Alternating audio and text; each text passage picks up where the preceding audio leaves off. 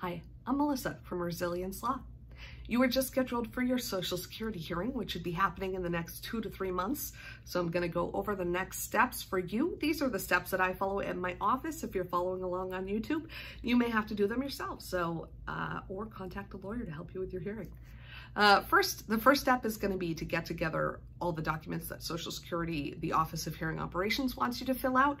Although you've already told Social Security everything about your health and your work history, the Office of Hearing Operations wants you to fill all of that out again and submit it to them. If you're working with a lawyer, send the forms right to them, and I will submit it electronically. If you're working on your own, you'll need to email it, fax it, or mail it back to the Office of Hearing Operations.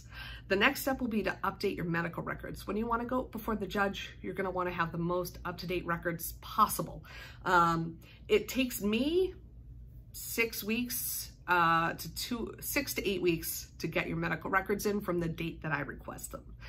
It can be a little faster if you do it yourself, but typically it's going to take a while. So as soon as that hearing notice comes in, you're going to want to request records or get in touch with me so we can figure out what records we need to get and start the process, the long haul of making sure that those are submitted to the judge and ready for review on the date of your hearing.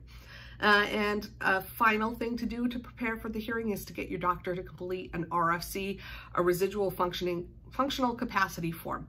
This RFC helps the judge understand the nature of your disabilities.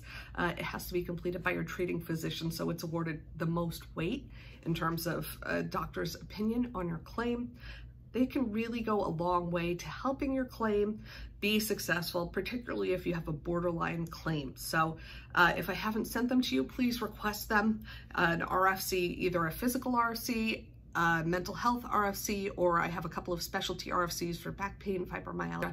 These can really go a long way in helping your claim be successful. If you're headed to a hearing and you don't have a lawyer, please give me or any other lawyer a call, because it really, it's very difficult for a claimant to win without a lawyer by their side to advocate for them at the hearing level. If you are working with me, what typically happens is I'll request your records, and then as we get closer to the hearing, I'll touch base with you to talk about what to expect and the specifics of your claim that you can expect to hear from me and the judge about during the hearing itself. Thanks for working with me if you are. If not, give me a call. Let's get started. I'm Melissa at Resilience Law.